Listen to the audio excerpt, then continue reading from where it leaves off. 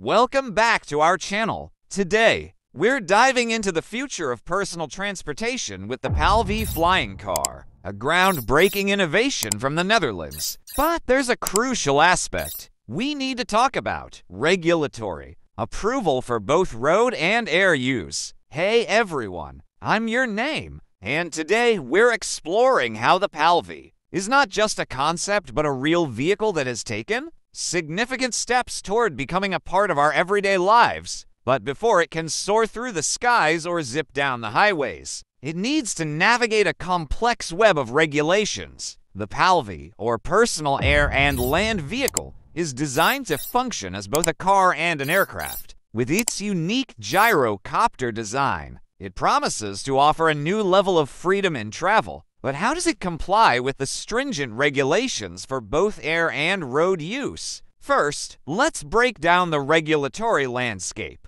In Europe, the European Union Aviation Safety Agency, OREASA, oversees the certification of aircraft. In the Netherlands, where paving is based, they also need to comply with national regulations. Simultaneously, they must meet road safety standards set by local authorities. The process for getting regulatory approval for a flying car is incredibly rigorous. It involves extensive testing, documentation, and compliance with safety protocols to ensure that these vehicles can operate safely in both environments. paving has made significant strides in this area. They received a special airworthiness certificate from EASA, allowing them to conduct flight tests. This is a critical step towards full certification.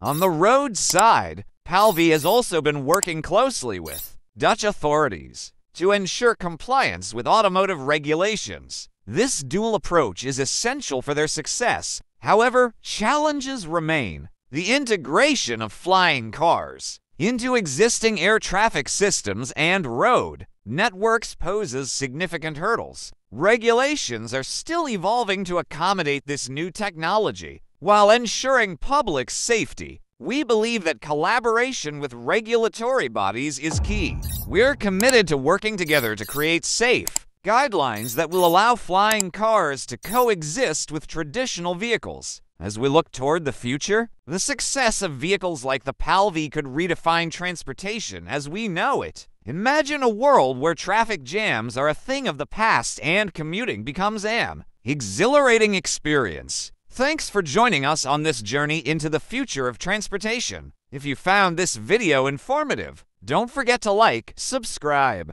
and hit that notification bell for more updates on innovative technologies like the paving flying car. What do you think about flying cars? Let us know in the comments below. Until next time, keep dreaming big and flying high.